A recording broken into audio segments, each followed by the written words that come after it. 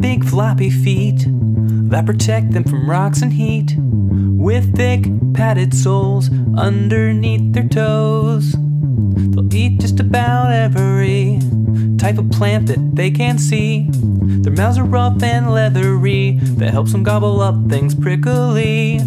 Camels are the ships of the desert. They cross the sands in their caravans together. Protected from the sun, they're brown and hairy. Nearly half a ton's how much one camel can carry. Camels have one hump if they're from Arabia, two humps if they're from Central Asia.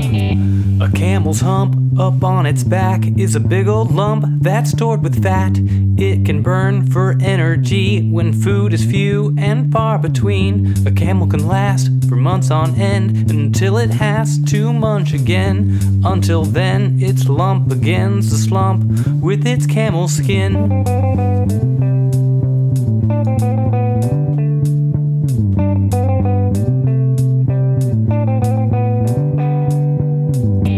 Camels are the ships of the desert.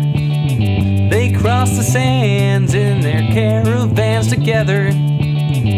At 6 feet tall, camels are warm-blooded towers. When they're giving it their all, they can run 40 miles per hour. Camels are